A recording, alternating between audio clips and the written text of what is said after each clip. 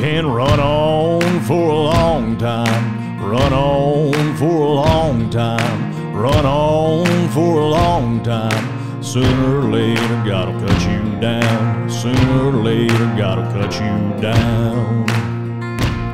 Go and tell that long-tongued liar. Go and tell that midnight rider. Tell the rambler, the gambler, the backbiter. Tell him that God's gonna cut him down. Tell him that God's gonna cut him down. Tell him that God's gonna cut him down. If you don't recognize that song was popularized by a lot of different artists like Elvis Presley and even Johnny Cash. That song is an old song that has been around so long that it's actually been known by many different titles. Some artists who recorded that song called it God is Gonna Cut Him Down. Some called it God is Gonna Cut You Down. Some people called it Run On, and catch this, some people even called that song Sermon, which seems a little bit appropriate for our context today. Now, Wikipedia says that the lyrics of that song warn evildoers that they cannot escape God's eventual judgment, that you may be able to run on for a long time, but they say that sooner or later, God will cut you down. Happy Father's Day, everybody. Are you glad that you came to church today? Wow, like I don't even know if I want to be here when I hear stuff like that, right? But today we're kicking off this new series that is called The Dark Ages. And what's happening is we're moving deeper into the letter that Paul wrote to a group of people who lived in Rome all the way back in the first century. As we move deeper into the letter, what we are seeing is that Paul is having to address some really hard issues. And in so many ways, Paul is communicating the exact same message that Marilyn Manson communicated, that Elvis Presley communicated, that Johnny Cash communicated when they all recorded that song. That the message is clear, that if you choose to run on for a very long time, that sooner or later, there's a God who will cut you down. Now, I want to ask you a really important question before you tune me out. When you hear that message, how does it make you feel? But because here's what I suspect. I suspect that if you heard that song on your playlist, you wouldn't feel bad at all. In fact, it's a catchy little tune. You might even find yourself just singing that song all throughout the day. But when you hear a message like that in church, I imagine that it makes you feel very different. In fact, it might make you feel nervous. For some of you who are new to Mosaic, you may have walked in here going, what in the world did I just walk into? Like, is this going to be a hellfire and brimstone kind of church? You may be thinking about leaving right now. Like you're not sure what is going to play out today. And in some cases, it even makes people feel a little bit defensive. And I get that. But before you write me off or tune me out, I want you to at least consider both where I'm coming from and where we are going today. The whole reason that Paul wrote this letter called Romans is because Paul had some really good news to share with people. But before he could get to the good news, Paul had to be honest with people about the bad news. John Mark Comer once described the bad news in this way. He said, the bad news is that we don't just do bad things. In many cases, we want to do bad things. So just think about that for a minute. That if that's true of humanity, that we want to do bad things, and then we do those bad things, and then we persist in doing those bad things for a very long time. The question is, how should we expect God to respond to that? Well, Scripture tells us how He responds to that. Scripture teaches that if He really loves us, then he will discipline us, but only like a father disciplines the child that he loves, right? We're celebrating Father's Day today. Some of you grew up in a day and a time where you had a father that when you stepped out of line, he loved you enough to take you out to the woodshed, right? Now, he didn't just love you enough to take you to the woodshed. He loved your mom enough to take you to the woodshed so she wouldn't have to hear you screaming for the next 5 minutes while he wore your butt out, right? So some of you grew up in a day and a time where there was no woodshed, but there was a belt. And your father would take that belt off and he would use that to discipline you, not to pay you back, but to bring you back to the behavior that God wants to see in your life. Now, I know that we live in a day and a time where that's not politically correct or maybe socially acceptable, but the Bible is clear. The man who spares the rod spoils his child. And what's really dangerous about our parenting strategies today is that we are not just ruining our kids, we are actually ruining their understanding of God. That if kids grow up in a world where they never see mom's wrath and they never see dad's wrath, there's no way they could see that God has wrath. And yet God's wrath is a real thing, and we all need to be willing to accept it. Now, with that being said, I want to talk a little bit about the Dark Ages. For those of you who know your history, then you know that the Dark Ages refers to a period of time in human history where both people and cultures struggled immensely right after the fall of the Roman Empire. We're studying the book of Romans. Rome was a dominant force in the world, but the empire fell. And when Rome fell, history tells us that it was like a cloud of depression fell over the entire area. So much so that people stopped being creative. People who were painters, they stopped painting. People who were writers stopped writing. People who were builders, they stopped building. In fact, they didn't even take care of the buildings they had. And because of that, buildings started to crumble. And one of the greatest civilizations that has ever been known to man, it started to waste away. Now, a lot of historians talk about the Dark Ages, but generally speaking, historians have always taught that the Dark Ages lasted for a period of just over 900 years. Throughout this series, I'm going to be arguing that the Dark Ages have lasted way longer than 900 years. From the earliest days of human history until today, people have experienced life, but they have not experienced life the way that God intended for them to experience life. In fact, if you could see what God had planned for humanity all along, then you would be able to see today just how much we have screwed that plan up. You would agree that we are living in the Dark Ages. I saw a post one time where someone made this observation. They said this in this pic. They said that the further you get away from people, the more beautiful the world becomes. In so many ways, what that image suggests is that humanity has wrecked and ruined what God had planned both for this world and for all who are living in it. People really have suffered. Cultures really have struggled. But again, it's not just because of the fall of the Roman Empire, but the reason we struggle is because of the fall of man. The Bible calls this thing sin. And I just want you to know that from the moment that Adam and Eve chose to disobey God, everything changed, and it's continued to change in a very negative way. This is the very thing that Paul is now addressing as he continues writing his letter to the Romans. He's drawing attention to the fact that humanity has been running from God for a very long time. And what that means for us today is that the way life is for us today is not at all the way that God intended for it to be. This world, this country, this coastline, your family, your life, my family, my life, we are not experiencing life the way that God intended for us to experience life.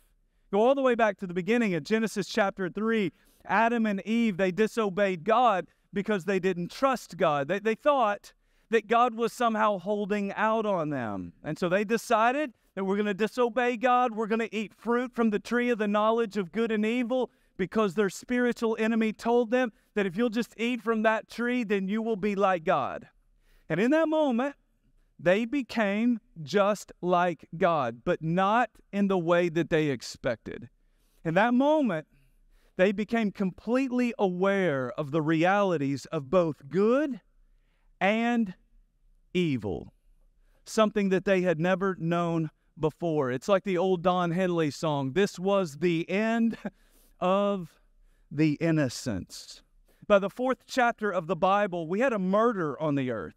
There was a guy named Cain who killed his brother Abel out of jealousy. By Genesis chapter 6, God saw that men were thinking about evil things all day, every single day. Things had gone so bad, so quick, that God said, we're going to have a redo. And you know what he did? He poured out his wrath on the world. He flooded the entire earth, and everyone died under the judgment of God except for Noah and his family, because they were people of faith who had a faith enough to build the ark that would allow them to survive the flood and the judgment of God. Paul, as he is writing this section in the book of Romans, he is actually reflecting on this period of human history and the negative impact that sin has had on the world.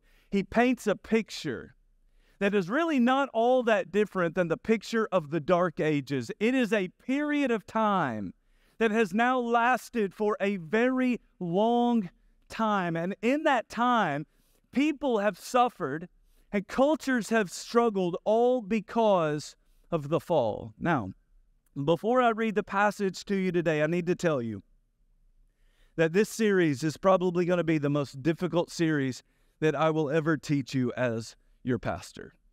I have to say things over the next 4 weeks that are going to be really hard for me to say. That means that you are going to hear some things over the next 4 weeks that are going to be really, really hard for you to hear. And while it may be the hardest series I will ever teach, it may also be the most important series that I ever teach. The verses that I'm going to be teaching this week, and especially over the next 3 weeks, they are some of the most criticized passages in the entire Bible. People don't just criticize these passages. There are many people in America who hate these passages. Now, do you know why these verses evoke so much emotion? Why people are so eager to criticize or even hate these verses? It's because these verses are so relevant to our lives. If it didn't convict us, we wouldn't care. But it does convict us. And so we do care. And in so many ways, people respond to these verses by getting really, really defensive. Do not get defensive. You need to trust today and over the next 3 weeks that God loves you, and you need to be open to anything and everything that He wants to say to you. With that in mind, I'm going to read to you now from Romans chapter 1, verses 18 to 23. Paul wrote, "The wrath of God is being revealed from heaven against all the godlessness and wickedness of people, who suppress the truth by their wickedness. Since what may be known about God is plain to them, because God has made it plain to them. For since the creation of the world, God's invisible qualities, His eternal power and divine nature have been clearly seen, being understood from what has been made, so that people are without excuse. For although they knew God, they neither glorified Him as God nor gave thanks to Him, but their thinking became futile, and their foolish hearts were darkened. Although they claimed to be wise, they became fools and exchanged the glory of the immortal God for images made to look like a mortal human being, and birds and animals and reptiles." Now, I know that for a lot of people, they read these verses and it feels like Paul is taking a quick turn to negative town. But all that Paul is trying to do is he's trying to explain to us a hard reality so that we can better deal with that reality. As Paul begins, he starts by talking about a very hard reality. He talks about the wrath of God. I want you to think about that word wrath with me for a minute. That word wrath is not just an anger or an emotion that God feels, that this is an emotion that God acts on. A lot of Bible scholars would say that God's wrath is a type of righteous, violent anger. Others, like John Piper, simply describe God's wrath by saying that it is both terrible and it is eternal. Now, sadly, there are a lot of people in the world who do not even believe in something like God's wrath. In fact, they believe that God is so full of love that there's no room for something in God like this thing called wrath. And when you think like that, you're thinking about it all wrong. The reason that God has wrath is because he is full of love, okay? As a father, you understand this. If you rolled up on a scene and someone was hurting your kids, because you love your kids, you would unleash your wrath on the person who was hurting your children. The same is true in God. God is not going to sit back with a passive approach while people hurt his kids or while his kids hurt themselves. God absolutely has wrath, but his wrath is rooted in his love. In fact, I would argue that the reason that we all have wrath is because God has wrath. We are people who have been made in his image. We have been made in his likeness, and so the wrath that lives in us is a wrath that we got from our Father. Now, what's really ironic about wrath is that nobody has a problem with their own wrath, right? But because your wrath always feels justified, at least in your own mind. But we all have a problem with God's wrath, and the reason we have a problem with God's wrath is because God's wrath deters me from doing what I really want to do. As Paul talks about the concept of God's wrath, he says that the wrath of God is being revealed from heaven against all the godlessness and wickedness of people. Now, when I read that verse, in many ways, I think about that Liam Neeson movie called Taken. How many of you remember this movie? You've seen this movie? Most of you have seen this movie. In that movie, you might remember that Neeson's daughter, she travels overseas with some friends and going to go see another part of the world. And while she's in the airport, she meets this really cute young guy who finds out where she's staying. And when they leave and they part ways, the really cute young guy who now knows where she's staying goes and tells some of his criminal cohorts where the girls are staying so that they can break into her home, kidnap them, and then force them into sex slavery. Right before she is kidnapped, she is under the bed and she is talking to her dad on the phone, who is back in the United States. She is terrified. She is crying out to her father saying, "You got to do something. They're breaking in to take me." As they're coming in, they find her under the bed. They drag her out. They take her phone. And while he still has them on the phone, Neeson says this to the kidnappers. He says, "I don't know who you are, and I don't know what you want. If you're looking for a ransom, I can tell you I don't have money. But what I do have are a very particular set of skills. Skills that I have acquired over a very long career. Skills that make me a nightmare for people like you. If you let my daughter go now, that will be the end of it. I will not look for you. I will not pursue you. But if you don't, I will look for you. I will find you, and I will kill you." The rest of the movie is a movie about a father who reveals his wrath against the people who have hurt his daughter, the daughter that he loves. And if you are a person who loves justice, then you are a person who loves that movie. Paul says that if you just look throughout the history of the world, then you will see that there have been many different moments in human history where God has unleashed or unrevealed his wrath against people a number of different times. It's been revealed against the godlessness and the wickedness that we see in our world. Why? Because God uses his wrath as a deterrent in this world. He sees the behaviors that are causing people to suffer. He sees the behaviors that cause cultures to go corrupt. And because God is for people, he unleashes his wrath against people who are hurting themselves or hurting other people or the cultures by acting in godless and wicked ways. God's wrath really is a deterrent that is designed to keep people from acting like a bunch of wild animals. Now, the question is, how do people respond to this deterrent? Well, Paul tells us how we respond to the deterrent. But because he's seen it over and over again, many different times throughout the history of the world, Paul said that we suppress the truth by our wickedness. Just like the bad guys ignored the warnings of Liam Neeson and said, we're going to persist in doing the wrong thing, even when they started to experience his wrath, we do the exact same things. We ignore what God has said. We ignore the wrath that has been revealed. We ignore what God is doing, and we persist in doing whatever we want to do.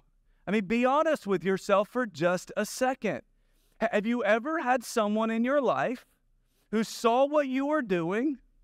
They told you the truth, but you didn't want to hear the truth, and so you suppressed the truth. Maybe you had a family member who saw the road you were on, and they said, man, you don't want to do that. You're going to jeopardize your entire career. Maybe you had a friend who said, well, what are you doing? I see the relationship that is forming with that coworker. You don't want to do that. You're going to ruin your family. If you don't have friends like that or family members like that, I know this about you. You got a pastor like that, because I talk about this stuff all the time to try to protect you and help you enjoy God's good, pleasing, and perfect will for your life. But some people don't want to hear it, and so they suppress it. I want you to understand that word suppress. A lot of you who are gun enthusiasts, you know all about this word suppress, right? Because when you shoot a gun, what you've learned is that that gun is very, very loud, and you don't want to hear it. And because you don't want to hear it, you go out and you buy a device that is called a silencer or a suppressor. That's exactly right. You can still hear it, but it's much more faint compared to what it once was. Paul says that we deal with the truth in the exact same way. Sometimes there's a truth about a behavior in our lives, and we don't want to hear it because that truth is confronting us. That truth is calling us out. It's requiring us to change, and we don't want to change. It's making us aware of the fact that there is a wickedness in our lives that will either hurt us or it may hurt other people, but we suppress what other people are trying to tell us, or we suppress what God has already clearly told us in His Word. Can I ask you, have you tried to suppress a truth about a behavior in your life? And I'm not just talking about throughout your whole life. I'm really talking about right now. Like maybe other people are trying to warn you. Maybe right now in this message you feel like God is really trying to warn you, but you've been trying to ignore what everyone's saying, forget about what everyone else is saying, rationalize your way around it. Let me tell you something. That does not work with God. Listen again to what Paul said in verses 19 and 20. He said, what may be known about God is plain to them because God has made it plain to them. For since the creation of the world, God's invisible qualities, his eternal power and divine nature have been clearly seen, being understood from what has been made, so that people are without excuse. If you're using your Romans Bible journal, I want you to circle those last two words of verse 20, without excuse.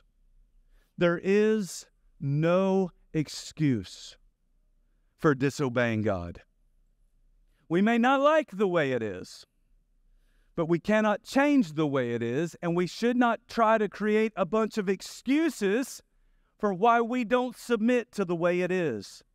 Paul said, it is as plain as day, because God has made it plain as day. But oftentimes what we do is we throw common sense right out the window, and we start playing mind games with ourselves. We try to rationalize and we try to justify why it is okay for us to do whatever we want to do, and we completely ignore what God has said. How do we do that? We suppress the truth by our wickedness. We stop going to church. Gonna take a little break. Don't want to go during the Dark Ages series. I'll catch you in the next series, right? I don't want to hear it, right? But we stop reading our Bibles. Well, we know we're struggling with something, but we're not genuinely praying about it because we don't want to hear what God has to say. We stop hanging around the Christian people who tell us what we don't want to hear, and we find a new group of friends who will tell us whatever we do want to hear. That's why Paul said in verse 21, their thinking became futile and their foolish hearts were darkened. Have you ever seen that in a person? That when they were getting caught up in something that you knew and they knew, they do not need to be caught up in this. What happens? You find a kind of darkness that consumes them, man. You can't reason with them. You can't seem to get through to them. Why? Because darkness is taking a hold of them. Paul says that their thinking became futile. That word futile actually means that it serves no useful purpose. And so when you're in one of those seasons of your life where you're kind of running from God, you're rebelling, you're trying to suppress the truth, you need to know that that way of thinking to try to justify your behavior or rationalize your behavior, that way of thinking serves no useful purpose. It's not helping you. It's actually hurting you. Not only does your mind start to change, but what's even scarier than that, Paul says your heart starts to change. Paul said their foolish hearts were darkened. I want you to think about that for just a minute. That their mind is now useless, and their heart has now gone dark. Paul says that people like that, they exchange the glory of an immortal God for mere images that are made to look like mortal beings. I want you to do me a favor. In verse 23, I want you to circle that word exchange. Have any of you ever been to the New York Stock Exchange? Can I see your hands if you have? Okay, no one has. A couple of people have been to the New York Stock Exchange. Even if you haven't been there, then you know that the New York Stock Exchange is a place where people make all kinds of trades, right? Some people make really good trades, and some people make really bad trades, right?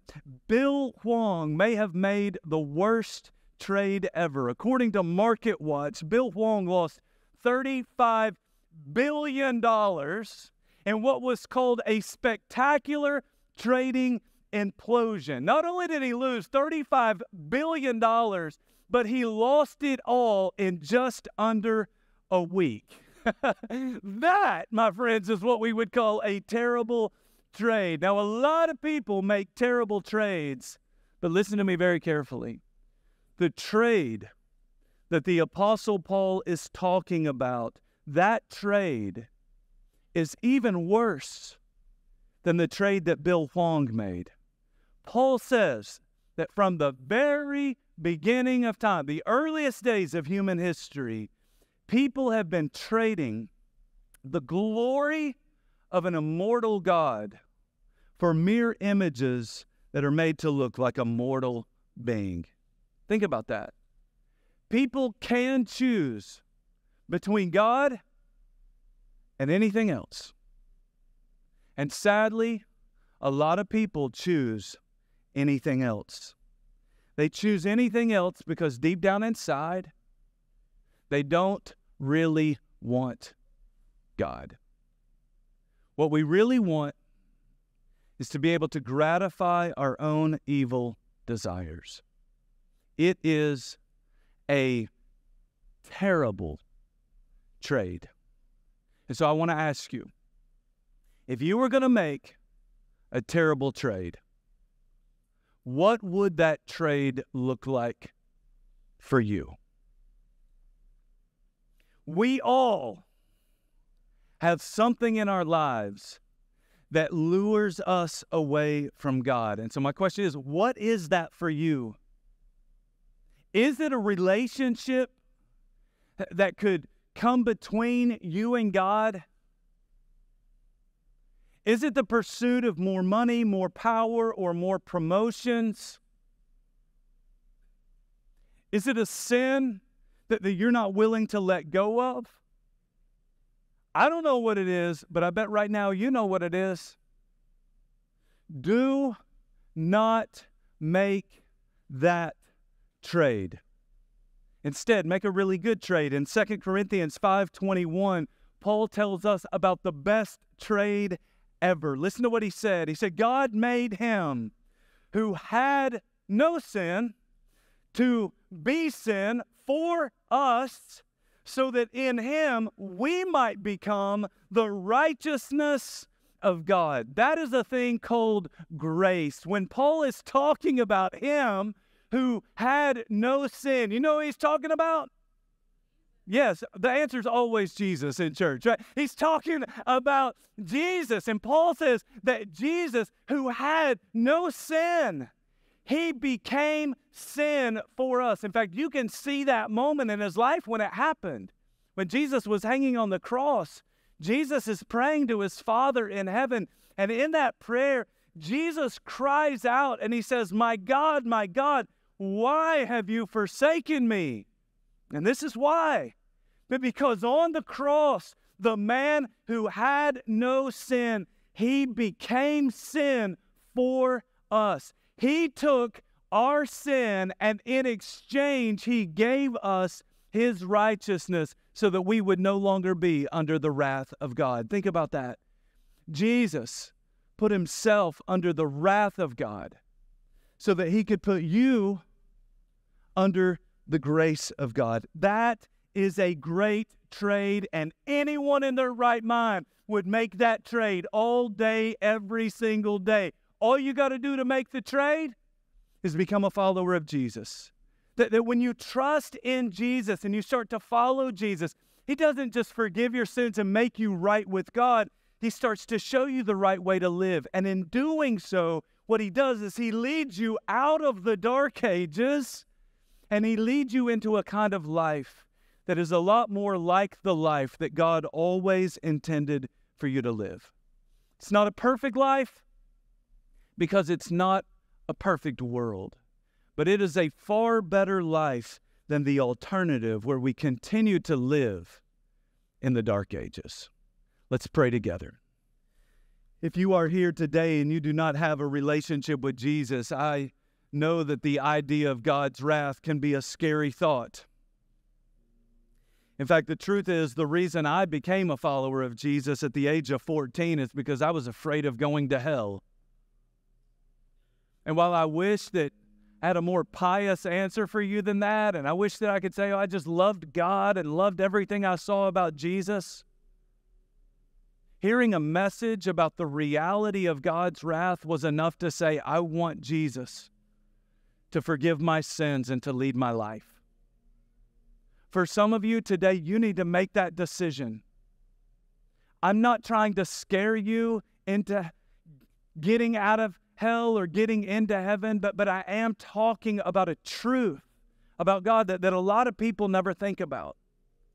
And so today, right where you sit, if you're not a follower of Jesus, I want you to confess right where you sit. God, I need Jesus to forgive my sins. I need Jesus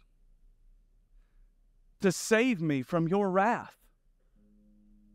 So God, I'm trusting in Jesus, not just to forgive my sins, but I'm believing that Jesus can lead my life and lead me out of the dark ages and into the kind of life that you always intended for me to live.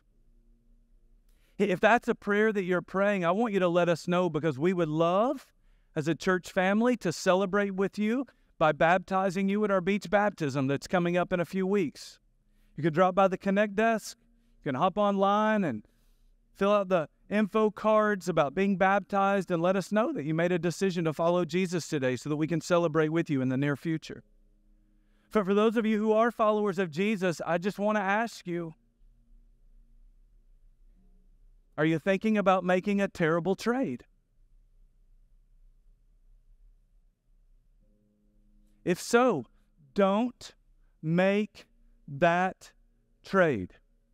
It's not worth it. God is worth it. I need you to trust Him, and I need you to walk away from that sin. I need you to walk away from that relationship. I need you to walk away from that pursuit, and I need you to commit your life right here to following after God, making Him the priority and not letting anything come between you and Him. God, we thank you so much for this hard truth. I know, God, that it's not really the kind of message that we want to hear, but I also know it's a message that this world needs to hear. And so, God, I pray that you might take today's message and that you might use it to transform our hearts and our minds and our lives, deepen our love for Jesus. Help us to follow you more closely because of what we have heard today. I pray it all in Jesus' name. Amen.